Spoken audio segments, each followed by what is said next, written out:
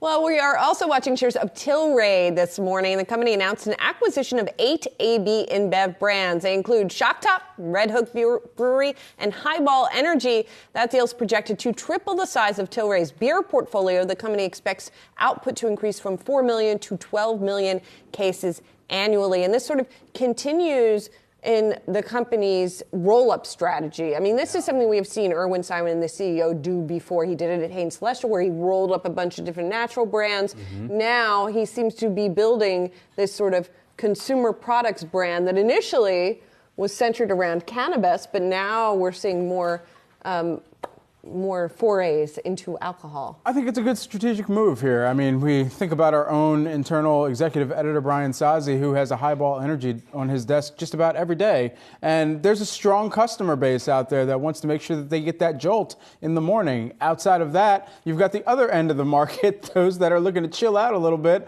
later on in the day through one of the other, the Reds?